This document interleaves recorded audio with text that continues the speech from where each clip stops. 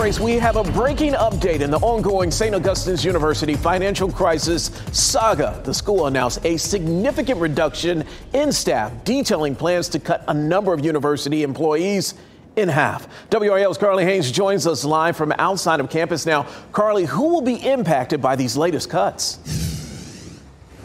Julian, the interim president had previously told us that he did expect some cuts would be coming to staff and to programs.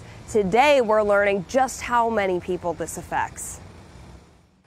An email hit the inbox of the St. Augustine's community Saturday, the university cutting its number of employees in half. The chair of the board's finance committee wrote, "While we recognize the seriousness of these financial adjustments, these decisions are essential for safeguarding the future of St. Augustine's University and the students we serve." Breaking down the numbers, St. Augustine's is slashing 67 staff positions, 37 full-time faculty, and 32 adjunct faculty. SAU is also discontinuing several programs and working to settle debt with vendors. The university says it's part of an overall strategy that included cutting expenses by roughly $17 million this year. The university's chief operating officer wrote, "The steps we take today symbolize our dedication to a financially secure future," a move that the university says shows its commitment to financial stability. And this is the latest news to come out of the university ahead of the accrediting board making its decision next month. Carly Haynes, WRAL News, live in Raleigh. We also received a statement today from St. Augustine's regarding a fundraising event by a former track coach at the university and an alumni group. The race to save SAU last night, days after the school took out a $7 million loan, which alarmed some alumni who are worried it will be a burden on the school's future. The benefit dinner celebrated former coach George Williams. Now, he built a powerhouse track and field program at SAU. Now, several benefit attendees who spoke last night criticized university leaders for agreeing to the terms of the loan. In an email sent today to WRAL News, a university representative responded to remarks made at the event. It reads in part, quote, "While we appreciate alumni efforts to support us, we have yet to receive any verified donations from Save SAU Coalition. We also understand the community's concerns regarding the Gothic Ventures loan, but the university faced limited options to address our financial difficulties, particularly due to the coalition's actions undermining alumni contributions." Troopers are investigating a deadly crash that closed down a portion of NC 87 in Harnett County this afternoon. Our breaking news tracker got this video that you're looking at right here of the scene. Now you can see a badly damaged car in the ditch on the side of the road, as well as a tractor trailer with major damage to the front of the truck. Troopers say the car crossed the center line into the truck's path. One person is dead. We're still working to know more about what caused that crash. And happening right now in the WRAL Live Center, the suspect vehicle of an Asheboro homicide was found in Durham last night. Here's that vehicle right here. It's a gray 2013 Toyota Avalon.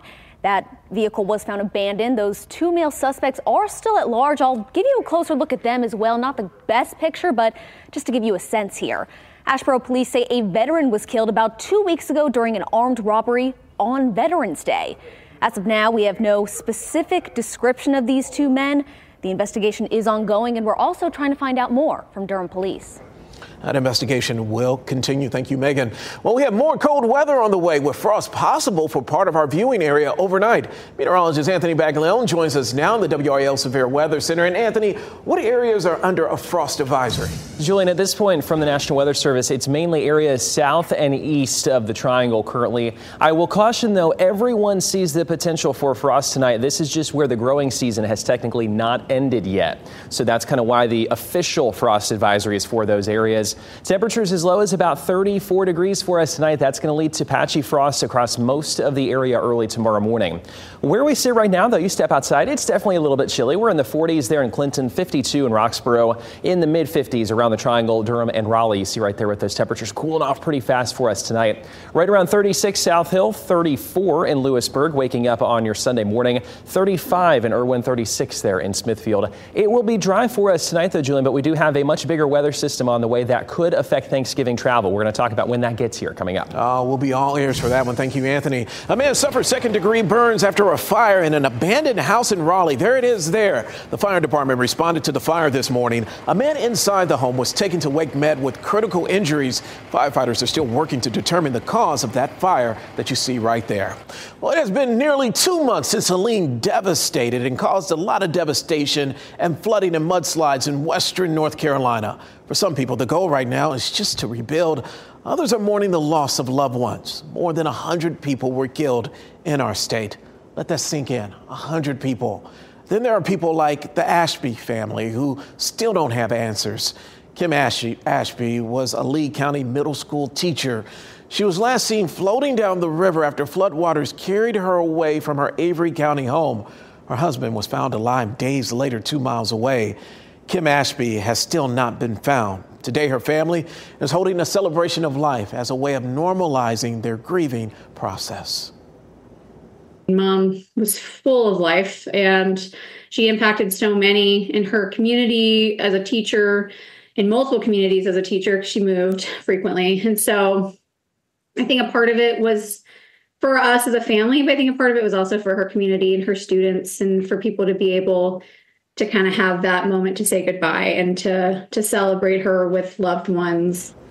The Ashbys did share that they kept today's celebration small and centered around family and loved ones. They say is something their mother would have wanted. Many families in western North Carolina are still living in tents after Helene, but help is on the way. That's what we're told. State lawmakers called on FEMA to waive some regulations to allow trailers to be placed on flooded areas while the community continues efforts to rebuild. They requested 1,080 trailers to meet the basic needs of residents in western North Carolina. FEMA trailers are now being distributed in 27 affected counties. Because I applied for the disaster relief for my home, they contacted me.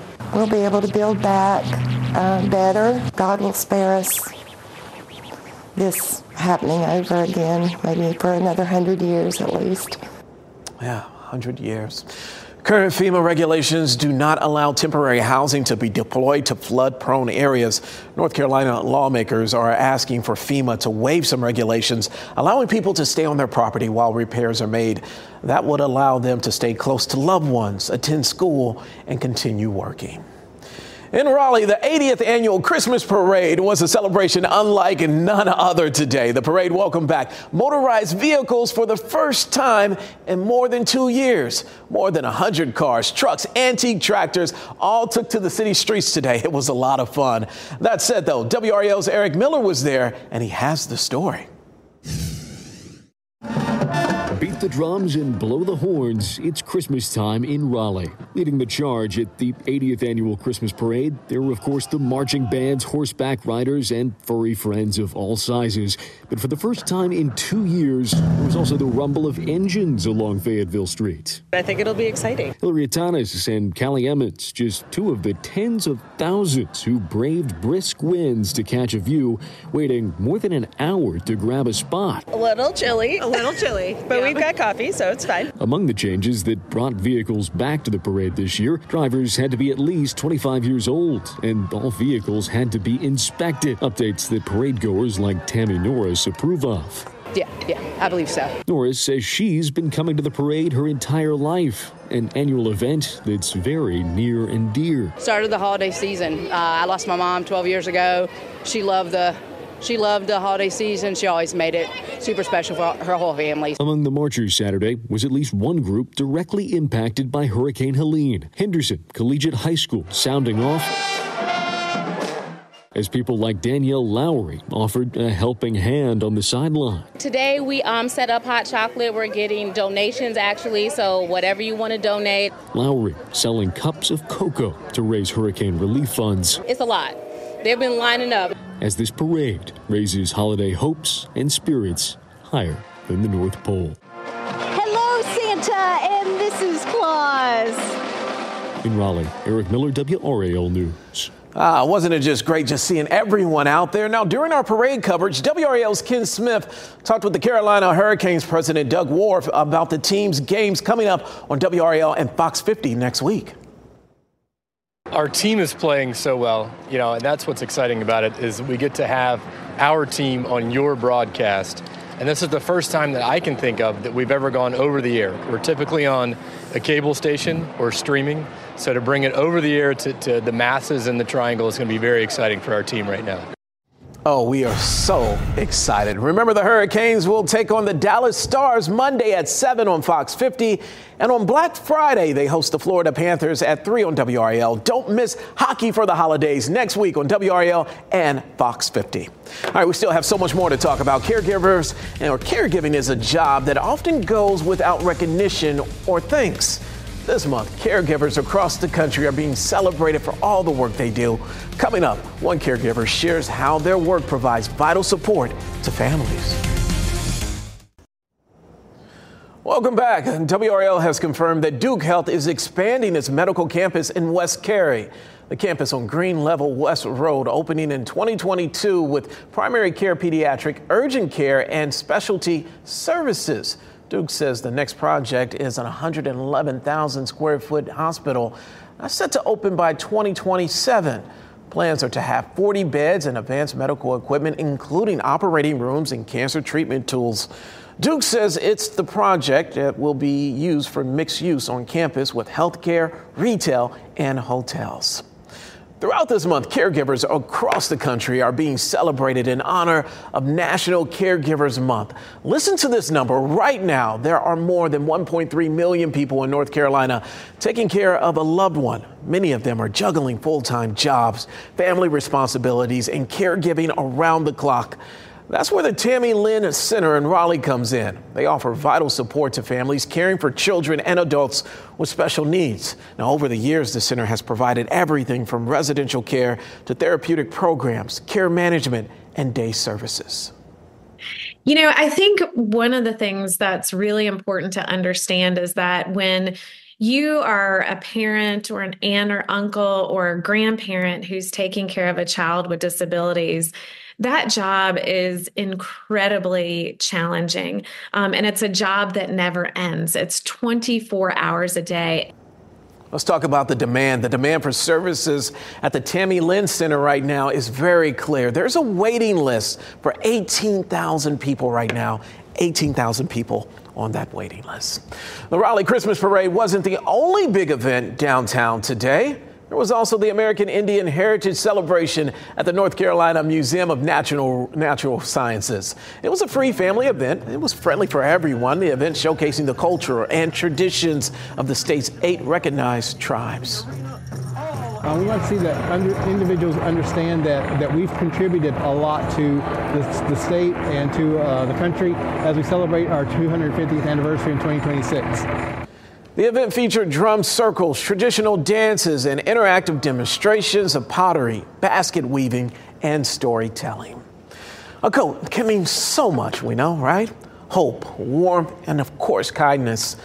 Well, that's why a donation to the WRAL Coats for the Children could make all the difference for families in need this winter.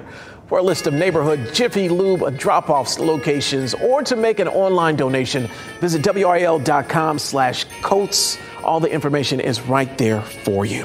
Anthony, it will be a chilly night tonight. Very cold. Yeah, very cold temperatures, Julian. We have frost advisories out. I feel like we've kind of done this pattern where we see the cold temperatures filter back in. We get a little brief warm up and then back down. I got to say that looking ahead to Thanksgiving, which we will talk about shortly, it looks like some definitely colder weather consistently is headed this way. Here's where we sit, though, right now. So the National Weather Service has issued frost advisories for our eastern counties. A large chunk of eastern North Carolina, including Wilmington. It does not include Raleigh. It includes Fayetteville. But I will caution, with that said, everyone has that potential to see some frost. It's just those areas in the triangle to the west where we have not seen our growing season, or we have seen our growing season, rather. And then those areas that are outlined in that frost advisory have technically not. And so it's just to spread the word if you have plants out and things that could be affected by that cold. Just make sure to prepare for that tonight. Otherwise, there's where the growing season has officially ended as of a couple days ago from Wake County all the way back to the west. Our temperatures at the moment, you step outside, it's that kind of cool, refreshing, crisp air that we have in place. 55 currently in Durham and Raleigh, 50 in Roxborough. We're sitting at 47 there in Southern Pines, 49 in Clinton. So we have the chill out there. And now that the sun is down, we're going to have some clear skies and temperatures will fall off pretty fast for us tonight. Mid-30s for the majority of us to the north, even a few low 30s west of our viewing area could be possible. Even Siler City there checking in at 33. We get closer to, let's say, Fayetteville at 36, 36 also in Goldsboro, mainly in the low 30s there in Robbins, also Sanford. So it's going to be a cold start if you're headed out to church tomorrow morning or just taking the dogs out, getting your steps in. You're going to want to have the coat handy. But with that said, it will start cold. It's going to be a beautiful day. We have sunshine at 65. It will be warmer during the afternoon than today. Totally dry. Travel's looking good. 52 there at 7 o'clock tomorrow evening. Let's talk about travel, the all-important forecast as we head through our Thanksgiving week, right? Here's looking ahead. So Sunday, we're great. Monday's looking good. Tuesday, I went ahead and left this in the green because we could see a stray shower. It is basically going to be sprinkles at most, so it's not going to affect travel. Wednesday's looking great. Thursday, though, just in time for Thanksgiving, it is going to be a good day to be inside, maybe taking that post-turkey nap, watching some football. This is what's headed this way. So Wednesday, definitely the better travel day for us. All of this rainfall likely starting, I would say, as early as about 9 to 10 a.m. Thanksgiving morning, lasting off and on through the day. There's going to be a front nearby. It could bring some snow up toward Michigan, Chicago. Going to be pretty messy up there. Potential for some flight delays if you're headed in that direction. Clearing out, though, by Black Friday. Black Friday at this point looks totally dry. It could start to linger a little bit into Thursday night, but Friday looking pretty good. 69 for us there on Monday, 67 by the time we get to Tuesday. Again, this is going to be about sprinkles at best. It's not going to be a lot of rain coming through. 60s there Wednesday, Thursday, and Julian, we look ahead to next weekend, 45 degrees on Saturday. So it is going to be much colder consistently headed this way. That's a 4 and a 5 together, right? Yes. I don't want no parts of it. Yeah. All right. Thanks, Anthony. Lewis is with us. Lewis, let's talk UNC football. Yeah, Julian, UNC had won 3 games in a row, trying to make it 4, but Boston College had other plans. What went wrong in Chestnut Hill for the Tar Heels? Coming up in sports. The Tar Heels are bowl eligible, winning 3 straight games, just 2 left in the regular season. Saturday, they go on the road to face 5-win Boston College. The Eagles had a lead in the second quarter, and they kept a lead in the second quarter. Jonathan Montague Jr., the end around for 24 yards, his first career touchdown. He's a local kid, a freshman quarterback. He played high school ball at Clayton. Eagles up 17-0. Offense and defense need some help for Carolina. Special teams to the rescue. Chris Culver takes this one 95 yards. Ring, ring, house call.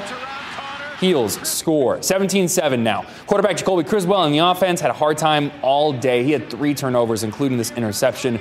Ryan Turner goes the distance for the score. Davion Goss scores 2 touchdowns in the final 2 minutes, but this one was not as close as the score indicates. UNC loses at Boston College 41-21. Heels will host 5-6 NC State next Saturday for the final game of the regular season. I'm a couple of cups of coffee deep today because, viewer, I care about you. I stayed up and watched both late-night basketball games last night, and the Heels didn't even start until 12:35 a.m. We, however, are going to start with number 12 Duke beating number 18 Arizona on the road 69-55. Some notes. When in doubt, Duke is already leaning in on its freshman. Cooper Flagg led the way with 24 points. He also had 11 shot attempts in the second half. Plus, Con Knipple is going to hit a lot of dagger threes this season. He was 3 of 4 from deep in the final half, 11 points in the final 20 minutes alone. And Duke's defense dominates. They have the top defensive rating on KenPom right now, top 25 in both 3-point and 2-point field goal percentage. Next game is Tuesday against number 1 Kansas. Now, let's head to Honolulu. UNC beat Hawaii 87-69. They play in the Maui Invitational next week, getting a chance to acclimate a little early. Now, stop me if you've heard this already, but UNC's backcourt might be the best group in the country. Elliot Cadeau had 17 points in 23 minutes. His takes were strong, showing his growth. UNC scored 87 points, even though they didn't score in the first 2.5 minutes of the game. Hawaii made this tight. UNC led by just 5 early in the second half, but went on a 19-4 run to pull away. Next game is Monday against Dayton. The MEAC announced earlier this week 19 NC Central players and one assistant coach would be suspended after a large fight between the Eagles and Howard last week. Saturday, NC Central plays its final game of the regular season on the road against Delaware State. Central without starting quarterback Walker Harris. Fayetteville native redshirt freshman Joshua Jones gets the start. He's moving early on. 6 yards, 7-0 Eagles around the corner in the first quarter. Hey, want to lift me up? Very nice. Want to see me do it again? Jones, 2 yards this time. The other end of the end zone, 14-0 Eagles. Lift them up again. Let's celebrate. Let's have some fun.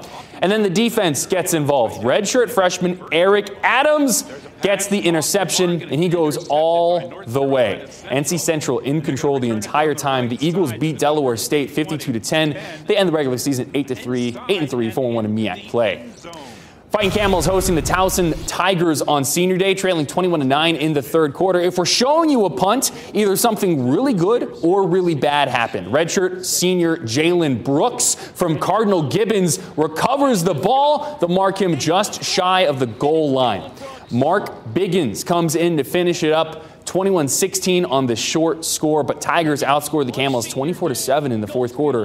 Towson goes on to win 45-23. Next week, we have some hockey for the holidays on WRAL and Fox 50. Watch the Canes take on the Dallas Stars Monday at 7 on Fox 50. And on Black Friday, the Canes host the Florida Panthers. You can watch that one on WRAL at 3 o'clock. Important to note, these are free over the air. A nice opportunity, a cool gift for Canes fans for Thanksgiving. By the way, they play the Blue Jackets coming up later tonight. We'll have that highlight for you on the night shows, Julian. All right, we'll be watching. Wow, NC Central didn't miss a beat. Did not. Thanks, Lewis. Well, thanks for joining us tonight. We'll see you later. Have a good night. Peace.